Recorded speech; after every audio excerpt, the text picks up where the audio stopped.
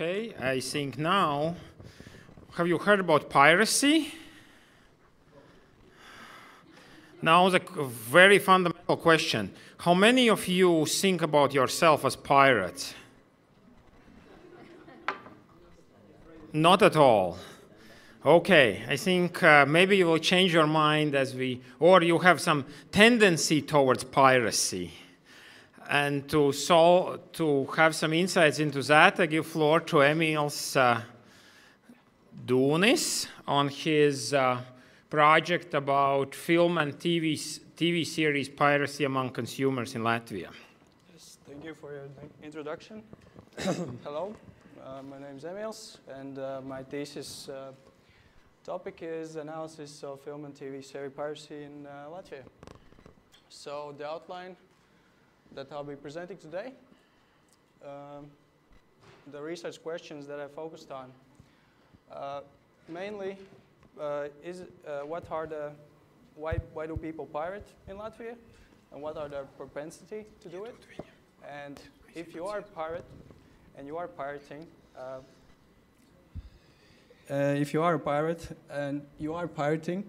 are you ready to pay for legal alternatives?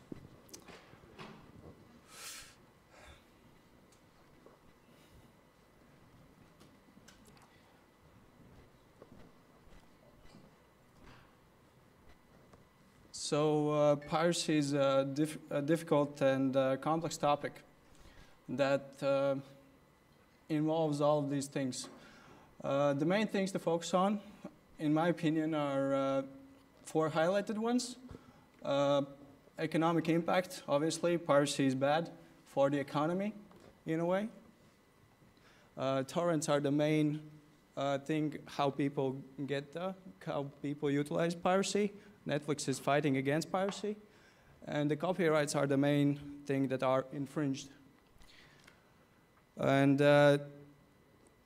going from that, I decided to focus on individual users at home who pirate online, films and TV, and their willingness to pay, and compare it across countries. So as you can see from Muso Data, which is a company in London that is tracking users online. And this is the data showing that Latvia is in 5th place in piracy demand because there are 225 clicks per person roughly in a month. So that's quite a lot. Comparing to the Baltic countries, we're sort of the same, but more developed countries are doing better in this sense. The literature that I reviewed, the main sort of trendsetter is the Software Alliance. That is, it's a Microsoft-funded corporation that estimates damage every year through the survey. Muso is already what I talked about in the previous slide, and the main study that I focused on and built my study on is the EU study. That focused on 6 countries that estimated the piracy rates in all of the EU. So my sample size is 246 between the ages 18 and 44. Online survey was distributed to pirates in a sense that where they are located online. So popular forums, popular websites, where they are located, confidence level and margin of error is low, so it's a good overall representation. So this is my data. Online piracy, so people are literate in piracy terms. Everybody knows what is torrent, PayPal, and Bitcoin. So, and talking about legal activity acceptance. So this is an important topic to the propensity to pirate. So we have jaywalking, driving in a public transport without a ticket, driving over the speed limits in a car, accepting money sort of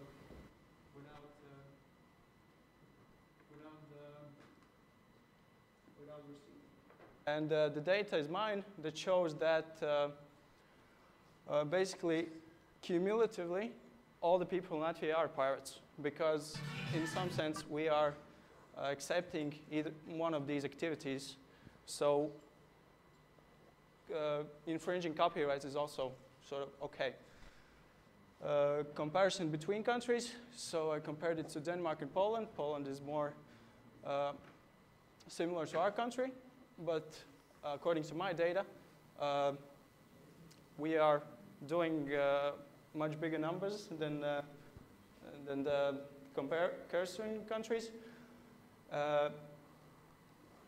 94% of the people have been to cinema in the previous year, and the main sort of thing how people get TV online, TV and films is through legal streaming. And the question was asked. About two pirates, just the pirates who have used illegal sources. Are they ready to pay for a legal alternative that is exactly the same as the illegal one? And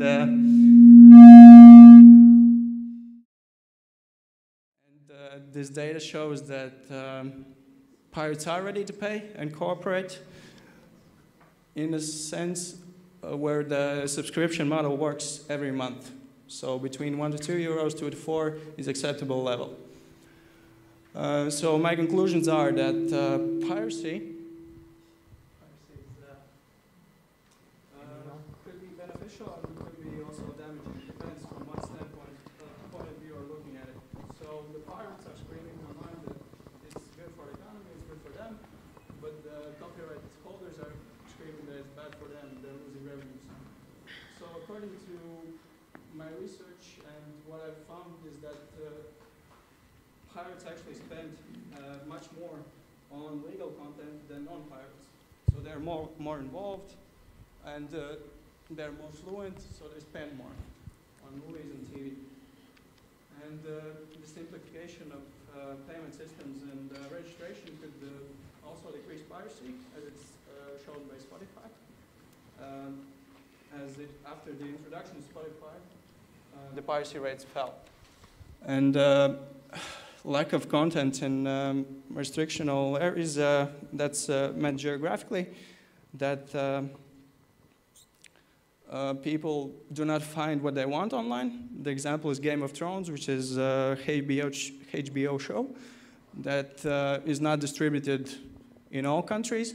So it's very popular, people want to access it, but they can't. So they pirate it. And overall, it's better for HBO because much of their revenue for the show comes from merchandise sales. And the referee question is about what would I do to decrease piracy and simplify the payment and registration. Controversial thing to do would be to encourage piracy sites. If you own a copyright material, put up a fake or a trial run on the Pirate Bay, and that way you can increase the popularity and also the possible engagement from the customers, which would translate into bigger revenues.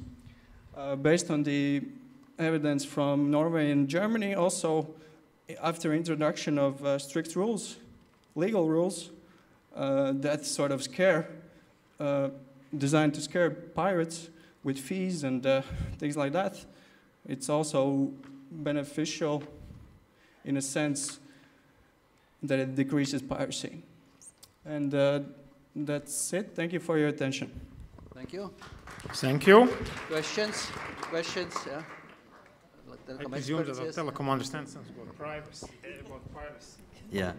Just one question. When you did the research, did you find out that people who do the pirate, they actually kind of feel that it's kind of a cool thing? So did you feel that the people who actually do the pirate, it's kind of a cool trend? So it's cool to be a pirate, you know? I'm not paying, I'm getting it for free. Is that a cool thing? Actually, I found that people who pirate they feel if the product is good and they see the value in it, they feel the need to pay for it. They feel the need to sort of contribute to the producer so he doesn't make losses. And piracy was cool sort of more or less 5 to 10 years ago. Now it's people don't talk about it that much. They sort of do it, but they don't promote it. Okay, thank you. More questions, audience? No, thank you. Yeah. Okay, thank you.